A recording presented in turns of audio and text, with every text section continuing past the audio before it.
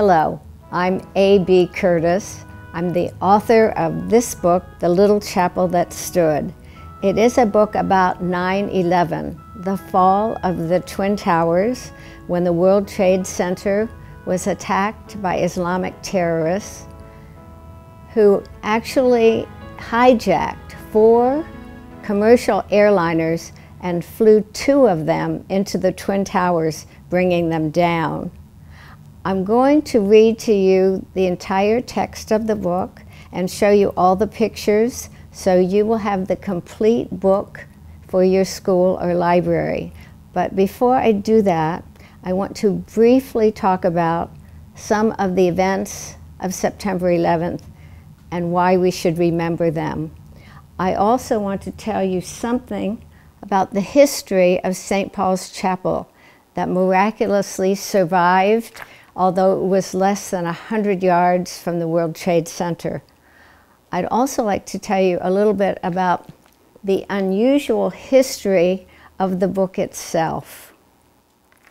If you're not familiar with that little chapel in Manhattan, this low building right here, I hope you can see it, was number 1 World Trade Center. It was less than 100 yards from this little wooden steeple of St. Paul's Chapel. All of these buildings came down, or had to be taken down because they were considered too dangerous, and not a pane of glass was broken in this little chapel. So it became the service depot for all the rescue workers. And the amazing thing to me about this little chapel is that not only Alexander Hamilton, but George Washington were members of this church. It's the oldest continually functioning building in the city of New York. Nobody expected it to survive. It was built in 1766, 10 years before we even became a country. As a matter of fact, when it was built, it was called the Church of England and was part of the London parish because, of course, George Washington was a member of the Church of England before the Revolutionary War. As a matter of fact, when George Washington was elected our first president, because, of course, New York City was our first capital until the British burned it in 1776. After he was inaugurated to be our first president, he walked down Broadway. This is Broadway right here, and 4 blocks down here is Wall Street. He walked down Broadway to this very chapel to offer his prayers for the new nation. Many of you who are listening to me today weren't even born when September 11th happened, which has become known simply as 9/11. But you'd be surprised to know that millions of people just remember exactly where they were and what they were doing when they heard that the Twin Towers had been attacked by planes. I was born in New York City, but I had long ago moved to California. But my mother, who still at that time lived on the East Coast, called me. I was sound asleep at 6:30 in the morning. She said, "Sweetie, you have to turn on the television set. A plane has just hit the Twin Towers." So of course I did. And I sat there absolutely aghast at the horrifying events unfolding before my eyes. It was surreal. I mean, you couldn't believe it was happening, and yet, of course, it was happening. It was horrifying. I felt helpless. I was just, didn't know what to do. As a matter of fact, for the next 3 days, it was going through my mind. And finally, because I'm a writer, I guess, I decided to sit down and write about what I saw, what I heard, what I thought, and what I felt about it. And I emailed this little poem of mine to my children and grandchildren. And one of my daughters called me and she said, "Mom, you have to make a children's book about this." And I said, "Of course I can't make a children's book. It's horrifying. Of course I couldn't." She was very insistent because, of course, I've written many children's books before this. I was still saying that I couldn't possibly write about such a horrifying event in a children's book. She was so insistent that I finally talked to my husband, and he said something I thought, very profound. He said, "Well, you want to protect children from danger, from terrorism, certainly, but you do not want to protect them from courage and bravery." And I thought, Yes, that is true. I still was hesitant, however. I usually write my books all by myself in my writer's garret. But I contacted St. Paul's Chapel, and I told them what my daughter had suggested, and that I expand my little poem into a children's book. I said, however, I don't want to do it alone like I've done my other projects. I feel like I need to do it in a community of other people, because it's such a, it's a very delicate thing, people's feelings that we're dealing with. And if they were interested, and they did respond, they were not only interested, but very enthusiastic. And so I worked with St. Paul's for over a year and did finally publish the book. Although Hyperion had published my last book, I couldn't interest any publishers in doing it. So I self-published it. And I was very surprised that the Smithsonian Institution actually chose The Little Chapel That Stood as the feature book in their Our Story program about 9/11 for schools and libraries. And I was further honored by the fact that they described the book this way. They said, "This is a wonderful work of children's literature that balances historic fact with an uplifting message. Its powerful narrative makes it a perfect fit for a new Smithsonian Our Story module about a difficult anniversary." And as a matter of fact, the other thing, I really thought I had done the right thing when the St. Paul's Chapel, when I published the book, had a news conference and a book signing for me in Manhattan. I was very scared because I hadn't really, I didn't know what the public response was going to be. And the young man who came up to my table was not interested. He didn't even read the book. He picked it up, put it down, and walked away, and my heart just sank. And then, but the next person that came up was a middle-aged woman who opened the book and read 1 or 2 pages, and then she asked me if she could sit down. I was in the church book signing in the chapel, and at a little distance from the pews, and she asked if she could go and sit down and read the book, and I said, of course. In a few minutes, she came back and she said, "I just want you to know that I lost my daughter in the North Tower, and I think that this is a beautiful memorial of my daughter." And I thought, okay, I feel like I have done the right thing. And as a matter of fact, I just recently this year signed a licensing agreement with the 9/11 Museum at the World Trade Center. They are going to read the book and make a kind of film adaptation of it for their education program. And it was maybe a first for a children's book. It was chosen by Duquesne University. It was declared a historic artifact by Duquesne University. And that may be a first for a children's book, I don't know. And also, which may be a first for a children's book, it was the subject of a doctoral thesis. And the researchers went to various schools and asked a series of questions about 9/11 that the students answered, and then they left a copy of the book, the Little Chapel book.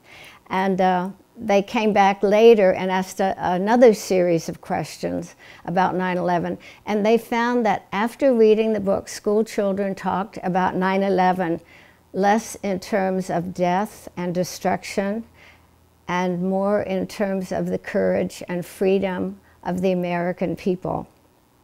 I was also contacted by a New York City school teacher who said the book inspired him to start an organization that taught the founding documents and the principles of capitalism as an elective after-school project with hands-on entrepreneurial projects for the students in Harlem. But really, I guess, I don't know whether to call it strange or not, but the most unusual thing that happened, that I'm sure is a first for a children's book, somebody told me that it saved their client's life. I was book signing in Manhattan, and this nice-looking gentleman asked for a book, and I picked one up and opened it up and started to sign. He said, "What are you doing?" I said, "I'm signing the book for you." He said, "You're not the author of this book." And I said, "Well, yeah, actually, I am the author of this book." And he said, "Well, in that case, I want to thank you for saving my client's life." And I was totally confused. What in the world was he talking about? So I asked him if he could explain kind of what he meant. And he said, "Well, I will tell you. I am the lawyer in charge of the defense, or I was in charge of the defense for Zacarias Moussaoui, also known as the 20th hijacker. I was sure he would be found guilty as the only person ever to be brought to trial for 9/11. However, I thought the best I could do for him was to get him life instead of death. But everything was going against us. Survivors and grieving relatives came to testify with terrible videos, graphic horror going on. Even Mayor Giuliani came to testify. Everything was going against us. And then I ran across your book, and I have a friend who's a teacher, and I picked up your book in his classroom. He said, "Your book turned that around. In your book, America is not a victim. In your book, everybody pulls together. People rush into the city to help. The mayor and his staff don't secret themselves in some safe bunker. They come out with everybody else into the street to marshal the defenses for the city. Firemen come from other states to help with the rescue effort. Even little children raise flags and wave flags and have thank you signs for passing firemen. In those days, having a American flag in the public schools was not considered an insult to anyone. So your book, he said, it turned it around. In your book, America is not a victim. In your book, America is a great nation. And as a great nation, it can afford to be merciful. Well, I was not entirely sure at the beginning of that conversation whether I wanted to save the life of a terrorist or not, but the lawyer was right. America is a great nation, and as a great nation, it can afford to be merciful. And now I would like to read the book to you. The Little Chapel That Stood. Around the chapel of old St. Paul blow the dancing leaves of the coming fall. In the morning breeze they leap and fly beneath the towers that scrape the sky. George Washington's family worshipped here. Alexander Hamilton's grave lies near. Since 1776 has stood this house of God and bricks, solid and steadfast as time whirled around it, unchanged since horse and carriage found it. A solace to presidents, help to the poor, no one was ever turned from its door, an immigrant's refuge, a sojourner's peace, where hope is born and sorrows cease. As the centuries passed and the city grew dense, its buildings grew higher and wider, immense. And tallest and grandest, the city's great pride, the New York Twin Towers rose up by its side. The stress of power, the rush of people, found comfort and rest beneath its steeple. But doom, doom was coming all the time. Doom, doom to a city fair and fine. Doom, doom was in the plains that climbed. Doom, doom, and then the sirens whined. Two planes, hijacked by a terrorist crew, struck the Twin Towers. No warning, no clue. Who thought it could happen or knew what to do? Firemen came, and New York's men in blue. Through the flying glass and smoke and din, thousands rushed out as these brave men rushed in. On the stairwell to safety, there was no stranger. Each helped the other flee from the danger. And some who climbed down remember, clear-cut, the faces of firemen climbing up.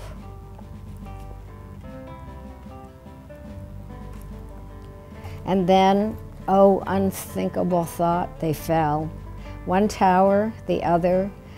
They fell, fell, fell. They fell with a rush and they fell with a roar. The sky was blank where they'd been before. And more was lost than who can say. It was our hearts came down that day. Through the clouds of black, no one could see how far spread this calamity. The giants around it had come to a fall. But not the chapel of Old St. Paul. It was something of wonder, a symbol of grace. The steeple still there, not a brick out of place. Some say the giant sycamore wood had saved the little chapel that stood. The old chandeliers that they'd packed away through 2 world wars, they did not sway. Then the crystals reflected a busy scene. When the doors opened up to the rescue team, they were firemen's shoes on the old iron fence where they'd earlier hung them. In haste, quick and tense as they pulled on their boots and raced to the towers, climbing melting steel to flaming showers. Oh, what gallant men did we lose who never came back to get those shoes. Ground Zero smoldered dark and grim. Our hearts stood still, then we pitched in. Helpers brought shovels and pails or pans. If they had nothing else, they dug with their hands to clear the mountain of crumpled steel from a nightmare that was all too real. New York is the greatest city in the world, said the mayor. It has the greatest people, and we will never let a bunch of terrorists make us fearful. Rescuers worked through the night and the day. In the chapel they'd pause, then go on their way. A hot cup of coffee, something to eat. Here firemen, welders, policemen would meet. All would come to rest from their labor. Volunteer, doctor, brother, neighbor.